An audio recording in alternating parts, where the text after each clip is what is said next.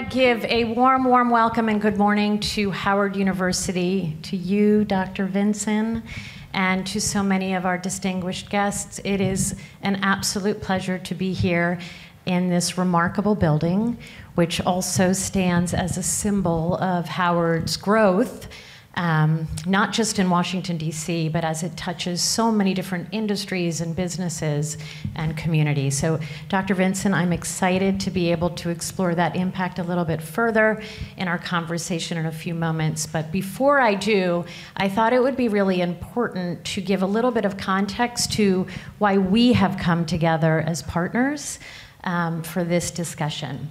So 2 years ago, with a few incredible leaders who are here in the room today, a group of leaders came together here at Howard University alongside Vice President Kamala Harris, Commerce Secretary Gina Raimondo, and SBA Administrator Isabella Guzman to launch an incredibly bold, transformative vision.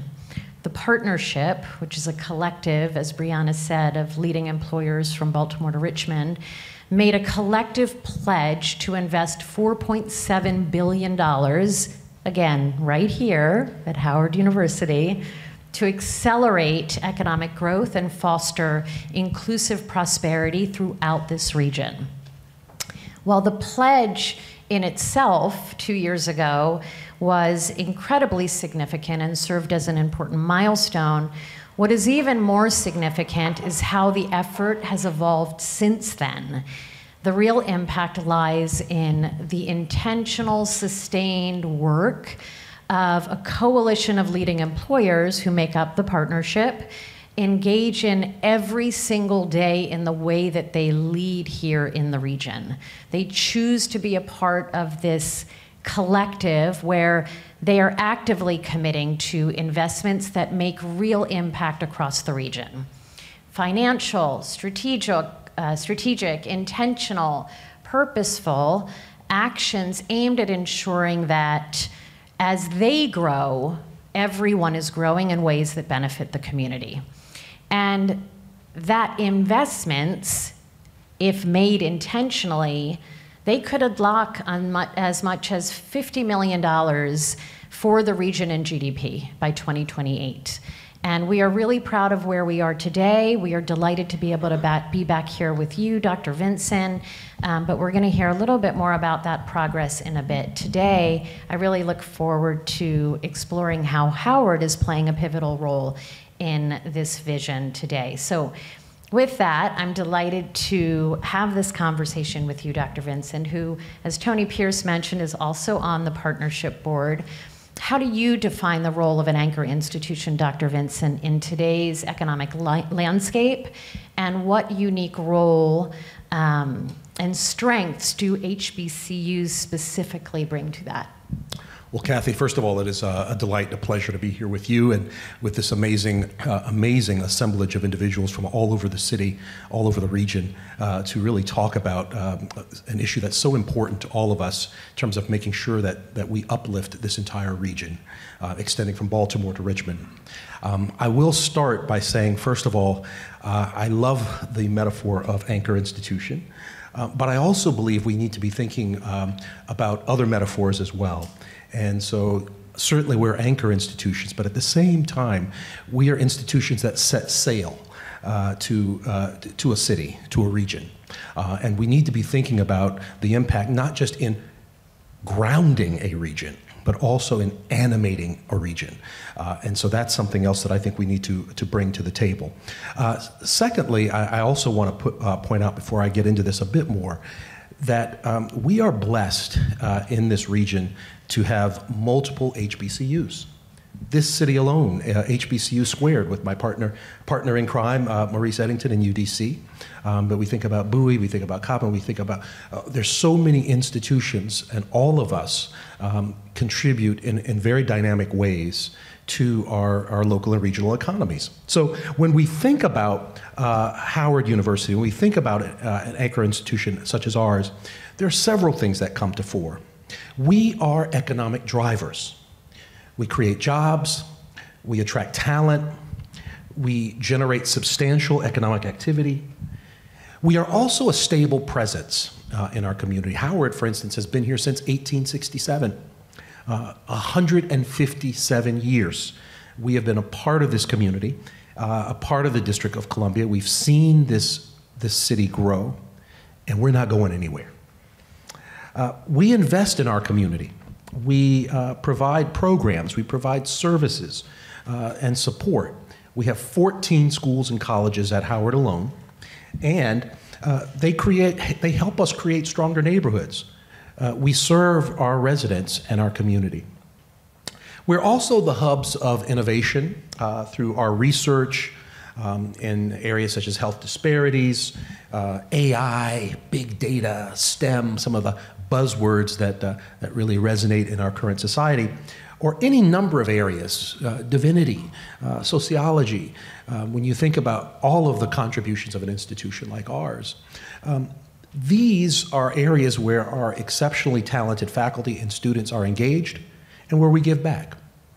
HBCUs play a special and unique role because of our historical mission and the role that this emphasizes for our commitment to social mobility, to really elevating and attracting a diverse talent.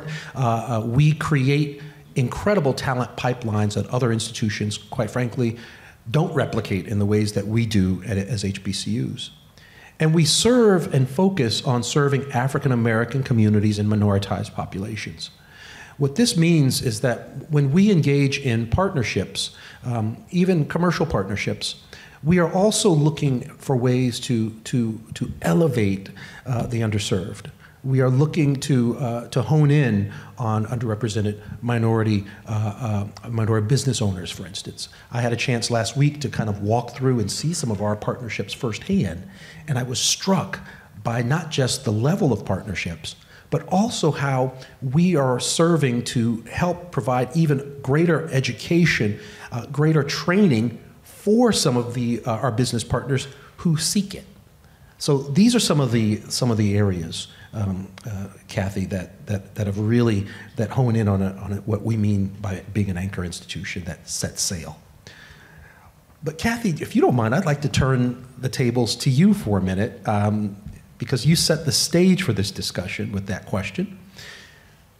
The Greater Washington Partnership places a strong emphasis on economic growth. It also places an incredible emphasis on shared prosperity. So how does the partnership define these concepts and gets people to see that these are not just buzzwords, but they mean something? So I'd love to pitch it back to you. Sure. People didn't know this was back and forth, did you? We wanted to add a little bit of surprise here. So yes, Tony Pierce talked about this a little bit earlier, but I will say that and when I say we, I'm really speaking on behalf of our leading employers, but we define economic growth as sustainable development of the region's economy. And that's ensuring that prosperity is shared by all. And when we speak to shared prosperity, we're really speaking to the benefits that come from growth, how there's access to good jobs, there's quality education, there's infrastructure, but that they reach every part of our community, especially those, again, who have been historically marginalized. So no, we work really hard to make sure that these are not just buzzwords to us. Inclusive growth is a core pillar to our mission at the organization, and we deliver on this through tangible, measurable initiatives, and not necessarily all the initiatives that one could take on as an organization, but ones that really focus on investing in people, infrastructure, growth, and communities to really think about how we build a more resilient and competitive economy. And our efforts, for those who know the partnership, are really to expand education, job training, transportation. They're all designed to ensure that economic opportunities are equitably distributed. So to ensure that these concepts are grounded in action, as I mentioned, we set clear goals and we regularly track our progress. For instance, again, going back to 2 years ago when we were here, leading employers set a goal of $4.7 billion towards a 5-year goal to advance inclusive growth in the region. And today we've met close to 70% of that target, not at a halfway point, but at 2 years, with $2.1 billion invested by leading employers like Clark Construction, who are here, Care First, who is here, Howard University, who's right to my right, Dominion Energy, Northrop Grumman, Aiken, companies like Amazon and JP Morgan Chase have contributed over $1 billion to support initiatives in entrepreneurship, in health equity, in affordable housing. And additionally, more than $90 million has been directed toward access to capital for underrepresented populations by firms like Exelon, Care First I mentioned, you got 2 mentions, and Wells Fargo. But I think, and there's so many that I am not mentioning, this is not just philanthropy for our leading employers. This is smart economics, and this is a part of how they grow their presence and make impact. We're taking on an inclusive approach to growth, propels both our region's businesses, but also our communities. And I will say, I think this is one thing that is not noted often. We work collaboratively through the work that we do with other businesses, with other organizations, with government, with elected officials, and community organization to take the goals, take our findings, take our gleanings, and to be able to have them translated into real action through our partners in the region. And it really is an effort that ensures that economic growth benefits everyone and making our region stronger, more inclusive, and more competitive on the global stage. Dr. Vinson, let's talk a little bit about, I would almost just flip that question and ask you, as one of those leading employers at the table, and as we talked about some of the investments that have been made, how has Howard University contributed to inclusive economic growth in this region? Well, we have, as the video mentioned, we have a workforce of about 5,000 people. Our annual payroll is about $400 million. We are a significant driver of economic activity in DC and the region.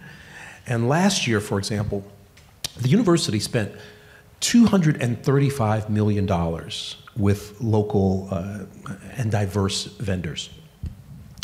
Our students, you cannot forget our students, they're major consumers, and their consumer spending is more than about $25 million a year.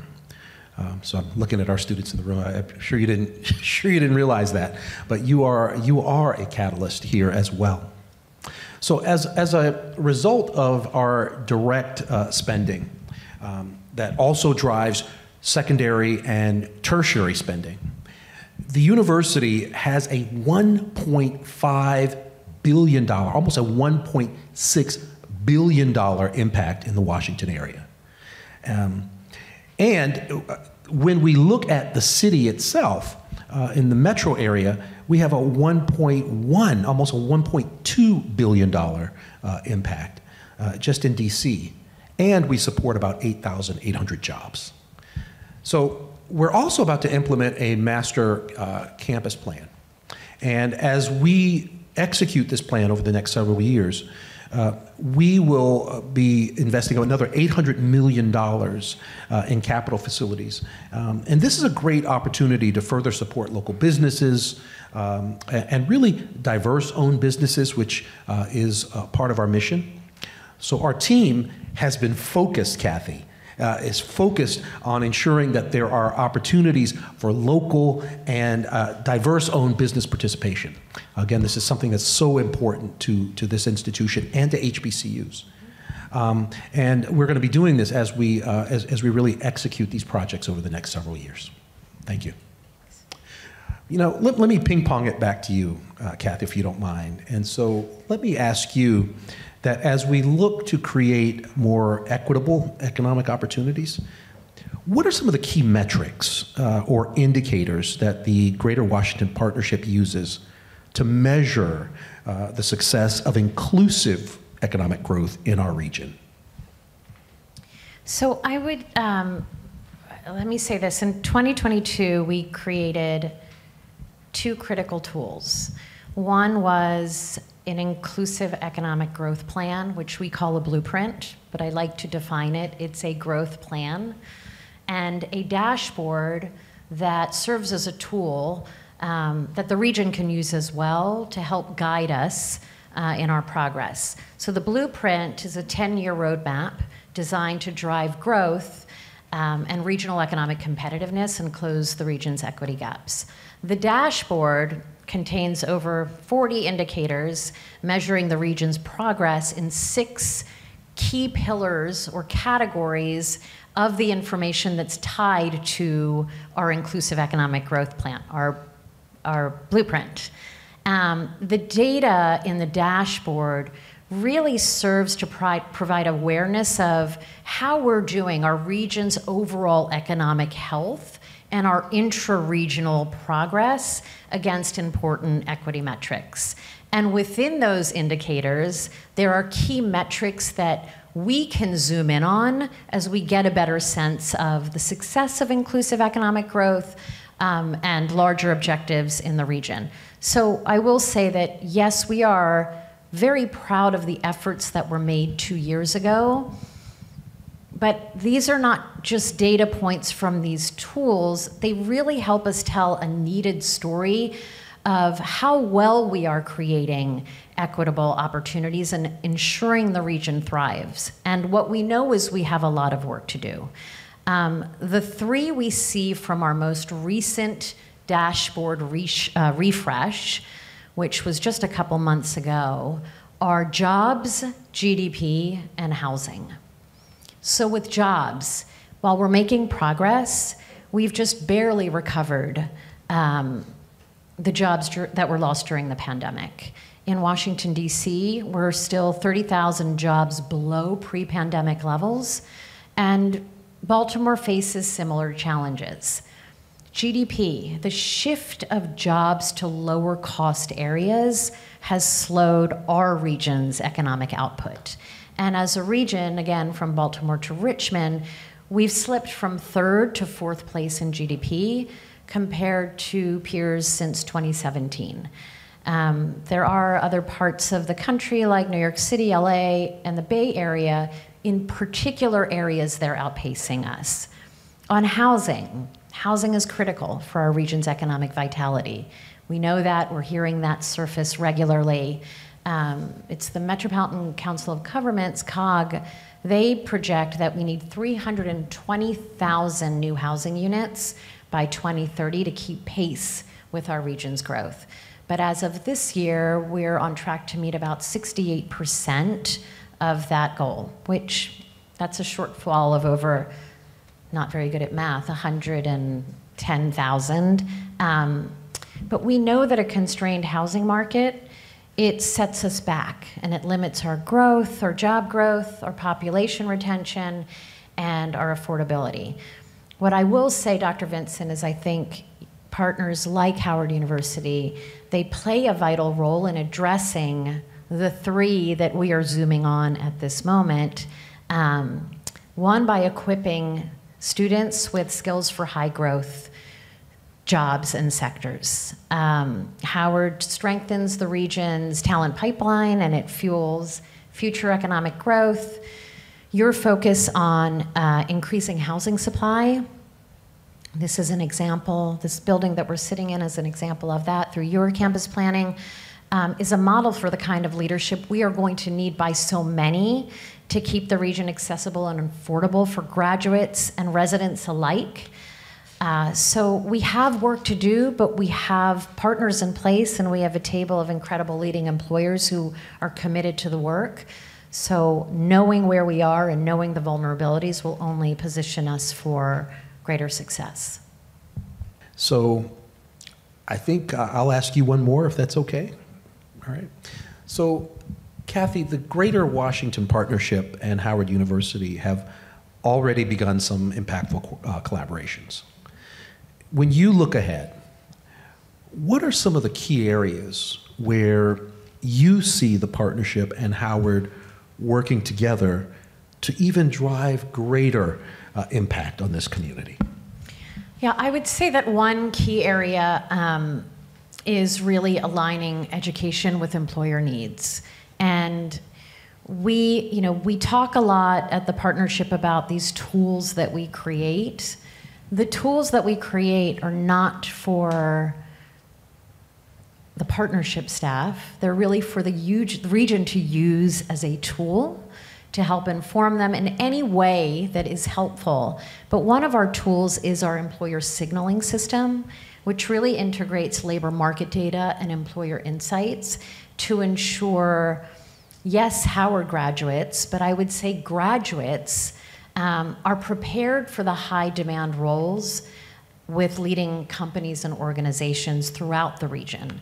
And directly with the table of 35 plus employers who are at our table. There is really an opportunity to make sure that we are doing that much more intentionally and talking and communicating much more regularly to ensure that the information that you have from our table is helpful and helps inform a student's journey. Also, I would say Howard's pioneering work in AI through partnerships with our employers, with our organization. That's an area where the partnership and Howard could think about how we elevate the new AI initiative on ethics, research, and skills development. I think we all need to lean in more in this area. So to have a thought partner to do that with, knowing that you are really leading in this innovative space, would be terrific. And I would say that there has been history. The partnership has supported Howard students with our Emerging Tech Talent Scholarship, ensuring that students have access to opportunities in these in-demand sectors that lead to economic mobility. We should do more of that. Our goal is to really have our thought partners at the academic institutions really lead us as we think about the growth that is needed, to think about the issues that we need to address collectively, recognizing that the priorities that you have been sharing today, but you're going to be sharing all week, are really tied to what we as leading employers in the region are grappling with, but very ready to collaborate with the intentional partners on. Dr. Vinson, I think that I get the final question today. I would ask that as you ask us that question, I can give you answers on what I think are key areas that we can be much more strategic in collaborating on. But I would ask you the same question. As you think about the Greater Washington Partnership, you think about leading CEOs like Brian Pinnick, Robbie Mosier, Tony Pierce, who are right here, who represent so much of what they want in terms of growth. How can we as an organization partner more effectively and strategically with you at Howard? So Kathy, thank you for that last question. Really believe that it's convenings and conversations like the one we're having right now that are really critical to driving inclusive prosperity. I think that the Greater Washington Partnership, when we stand shoulder to shoulder, you with your organization, Howard University, this plays a key role in helping engage our partners and our colleagues so that we emphasize how important this work really is. By fostering economic renewal and growth, and I like to use this word maximum, when we do it with maximum participation, we create a competitive advantage for this region. We are at a disadvantage when we do not take full advantage of the full array of human resources and human capital in the area. So it is essential to include everyone in this process. I also think that we have an opportunity to learn from one another so that we can apply best practices to ensure broad and diverse participation. And that is what's needed to drive the growth and development of this economy. So at Howard, we are proud of the outreach and the technical assistance programs that we offer to minority contractors and suppliers. So I know that our business school, for instance, has programs. We have ways in which if contractors need some additional capacitation, there are through lines through our business school to help provide additional skills. I believe it's Howard Builds. I can't remember. Yes, Rashad is nodding. Howard Builds. When we actively match small, local, diverse businesses with larger companies to ensure that these small businesses have opportunities to work on larger projects within our ecosystem of contracting, this is a recipe for success. When we talk about building shared prosperity, as a university, we're also deeply committed to ensuring minority participation in ownership and equity structures of our development projects. So institutions like Howard, our fellow brother and sister, HBCUs, UDC, shout out to UDC, and really all across the nation, we have so much to contribute when we talk about conversations around inclusive growth and contributing to the groundswell of Black talent. So as a university, we're always going to be a place of learning, a place of building and growing, and we're always eager to learn from others and how we can expand the reach of this space for greater shared prosperity. So we recognize the importance of working with entities like GWP to continually evolve and to enhance our efforts to foster inclusive growth. So I thank you for the work you do and the organization does to really serve as a major driver for this region. So thank you. Thank you, Dr. Vinson. This was wonderful. This program was produced by WHUT and made possible by contributions from viewers like you. For more information on this program or any other program, please visit our website at WHUT.org. Thank you.